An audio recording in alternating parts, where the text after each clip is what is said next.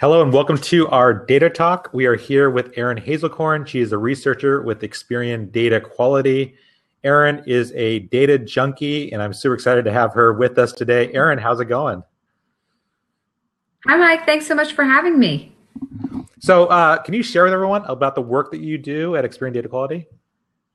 Yeah, so I'm work with Experian Data Quality. I've been here for about 7 years, but I handle working with our analysts, but I also handle our research. So, Experian Data Quality is a player in the data quality market, helping business users really empower themselves to access information and gain insight from data. So a lot of the research that we're doing relates to what's going on within data management, how businesses are using data, and how they're able to get more out of information, which is something all of us are interested in today. That's awesome. Well, Erin, last time I chatted with you, you had just done like this comprehensive report and you did like tons of interviews with different CMOs. Tell me a little bit about the research you did this time and who you interviewed. Yeah, so we had done a ton of research before on the chief data officer and talked with folks then. And now this new study is particularly looking at trends in data management. So we talked with people across all different levels. So before, our research was focused mainly on the C-suite. And this time we're looking at people from an admin level up to C-level. So really anyone that has to do with data and the data management practices within a business, we wanted to know their thoughts. So the research that we just did talked to 1,400 people Wow. from 8 countries around the globe. And we talked to people in all industry sectors, in different departments from IT to marketing, sales, operations, you name it. And we did the study in November of last year, and we've been talking about it for the past month or so. So we're really excited. Definitely some interesting trends going on within data management right now. That's awesome, Erin. So you went across the industry and literally around the world finding people that are involved in data. So these are people who are like data scientists, data management, like all across the spectrum. All across, and even people like a CMO or somebody that sits and runs a call center, right? So those people are taking in and using data, maybe not to the same level as a data scientist, but they're certainly using information. And I actually heard from Gartner recently that about 50% of purchasing decisions within data management are now happening within a line of business. So, data is not just for the IT organization anymore. Data is something being used across the business. You need a certain level of expertise to get at the information and manipulate it, but everybody wants to use data these days. Yeah, I mean, it's fascinating. Just in my role in social media management, I mean, the amount of data that we monitor, I mean, we are just, tracking so many conversations online. And thankfully, we have tools to help us, analyze and look at this data. But it's kind of overwhelming because there's so much data that we're pulling in. And now it's like, okay, what data is important for the business? When I'm looking at the social media monitoring tools, I'm trying to figure out, okay, where are the communities, where are the conversations happening that are actually going to be important for the business to be focused on? So it's overwhelming. I wanted to ask you about how are you seeing data usage evolving right now? Yeah, so I think it's evolving pretty rapidly, right? So we're talking about more data, more variety of information than we ever have before. And when we look at no matter like the industry or the business, everyone's using data more often in a wider variety of ways. So the data looked at decision making around customer sales, organizational effectiveness, but also business strategy. So the study actually found that 84% of businesses think data is now an integral part of forming a business strategy. And that, increased usage really comes from, when we look at customers and we want to interact with them in a meaningful way, we as businesses are realizing that the key to their hearts as a brand, but then therefore their wallet, means that we need to provide an exceptional customer experience. So really the customer is what's driving a lot of change in terms of data usage. The main reasons we see companies wanting to learn more about their data or to access more insight is directly to find new customers, to retain customers, and to understand new customer needs. And this also relates to growing the business. And then we even see some things like reducing risk or complying with regulations. But we're seeing a broad number of ways that organizations are looking to use data. The challenge is that we see that 75% of organizations think inaccurate data is undermining their ability to provide an excellent customer experience. So we're seeing data being used more, but we're seeing this level of inaccuracy that's really preventing businesses from taking it to the next level. Erin, what are some of the reasons why there is a lot of inaccurate data, in your research? I mean, there is so much data coming in, right? Businesses are pulling in tons of data. You have structured data, you have all this unstructured data, video, audio, depending on what it is you're analyzing. What are you finding, or what are some of the challenges that businesses are having with interpreting this data or analyzing it?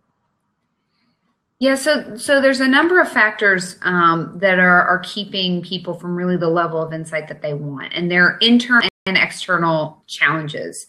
I think first, organizations are dealing with, as you mentioned, a high degree of inaccurate data. We see globally that businesses think about a quarter of their data is inaccurate. So that's consistent globally. That's a really high percentage that we're seeing. But I think there's two things to keep in mind around that. So one is that this is a perception around accuracy. So it's not like we went in and we said, okay, give us your data and we're going to go through and profile it to figure out what's accurate and what's not. This is the perception of what people think is inaccurate. I think that percentage is high in terms of what's actually true, but I think it shows a large degree of distrust in information. If you can't trust data, how can you gain insight from it? And the second thing to keep in mind is that, really not all data is created equal. So there's some information in a database that may not need to have the same degree of accuracy as other components. Maybe customer data needs to be more accurate, whereas metadata around context of information needs to be at a certain level of accuracy, but doesn't have to be 100%. So there's different categories there, but the bottom line is that organizations are dealing with a lot of inaccurate data, and there's a lot of distrust around information. And really these challenges are compounded by the sheer volume of information that we see businesses dealing with today. Businesses can't get across their information. A lot of the problems is they're reactive. So we see 65% of the businesses that we talk to say they're waiting until they see a particular data quality issue come up in order to fix it. So they're not being proactive in terms of monitoring their data and making sure it's being corrected, before a data, inaccuracy hurts the business. Since you've interviewed so many people across different areas of data management, data science, and really, covering the broad spectrum, what were some of the larger challenges that you saw that people had around data? Yeah, so again, as I kind of mentioned, there's a lot of reactive strategies that we see, and a lot of it relates to internal challenges around data management. In general, the research is showing that organizations lack the knowledge or skills around data management, and really the human resources that are required to manage their data properly. So it's interesting because in terms of internal challenges, a whopping 94% of companies say that they experience internal challenges related to improving their data. And again, so a lot of them are resource oriented. So, organizations really need to work on the processes and the human element of their data staffing in order to make a dent in improving their data. So how can organizations improve, the data that they have? Because there is, as you suggested, and in this report, a lot of, distrust with the data. Like you mentioned, was it 25%? That's a high percentage of people that are like questioning, the accuracy of their data. So what are some things that organizations can do to help improve data accuracy. And I'm also thinking about just somebody who, because I work with data, and when I'm sharing it with leadership, like I'm wondering, okay, are they questioning the data that I'm giving them? What can I do to help improve the accuracy of the data that I'm giving them? Right, that's always in the back of your mind as a leader who's presenting information. Right, is my data accurate? Can I trust it? And how do I get better at that? So I think there's a lack of knowledge around data and what's hurting businesses. So whenever we look at data, from an organizational perspective, there's people, there's processes, and there's technology around data management to help work with the information that's there today. So at Experian Data Quality, we look at the level of maturity or sophistication of how an organization is dealing with data based on 4 levels. So there's unaware, reactive, proactive, and optimized.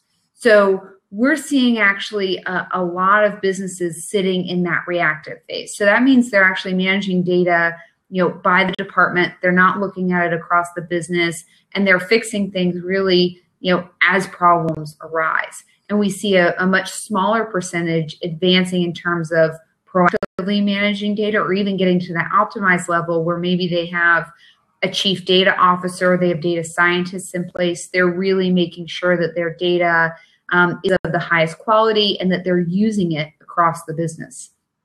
So, we're really seeing a wide range in terms of strategies, in terms of what organizations are doing. And I really do think, that people part, what we can do now in terms of improving and getting to that next level is one, around people, but 2, assessing the data and putting processes in place so that we can trust the information. And those processes are going to vary depending on the business, but a lot of it has to deal with basic data governance, making sure the information is monitored and checked over time, making sure that it's secure, and just making sure that information is accurate and human error isn't coming into play, because that's a big challenge when it comes to data.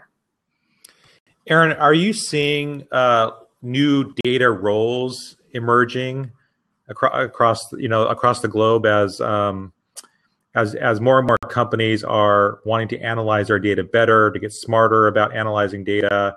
Are you seeing new data roles popping up?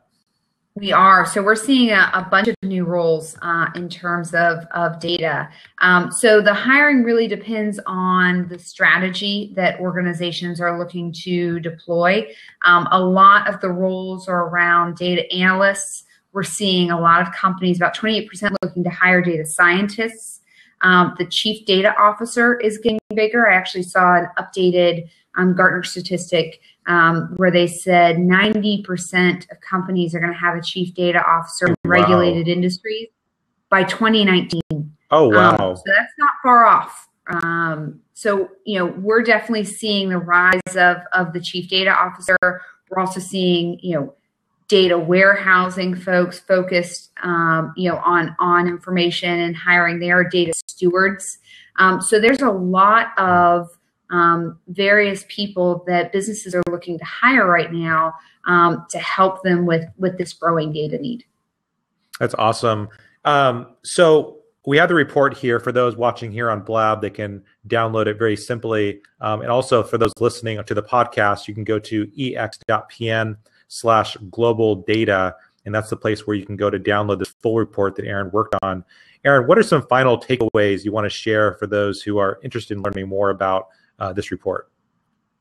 Yeah, so I think it's important to know that, quality data and having a more sophisticated approach to managing information is something that's really important. It's something a lot of businesses are taking seriously and investing in. And it's really because those customer relationships are coming into play, where we need to know our customer. We need to know what's going on within our business so we can make better decisions around how we're operating and how efficient we are within the business. So, we're going to see businesses continue to put data at the forefront. We're going to see more centralized data management strategies in terms of making sure, for instance, a chief data officer is hired and there's someone there to galvanize data within the business and make sure people are using it. Making sure too that that organizations not only put processes in place to protect their information and to make sure that it's of the highest quality, but also letting business users have access to their data. People need data to do their jobs. More departments than ever are hiring analysts to make sure and manipulate information so that they can, when they're going to management to present a business case, they can put something together intelligently, or they can manage and talk to their consumer in a much more personalized fashion. So I think over the next 5 years, we're going to see data management really evolve to cover far more about the customer experience and to inform decision-making than we've ever seen before. So I think it's definitely an interesting space to watch. Yeah, that's awesome. Erin, thank you so much for sharing some insights from this report. I want to highly recommend you guys check out this report. You can go to edq.com to learn more about this white paper. You can also, if you have any specific questions, you can always contact Erin. Erin, how can people get a hold of you? Yeah, feel free to reach out to me on Twitter at Erin Hazelcorn, and I'll be looking out, and feel free to shoot me a tweet. Awesome. And if you'd like a direct link to go to this report, you can just type in ex.pn/global data. Erin, thank you so much for being part of our chat today. Thanks, Mike. Thanks.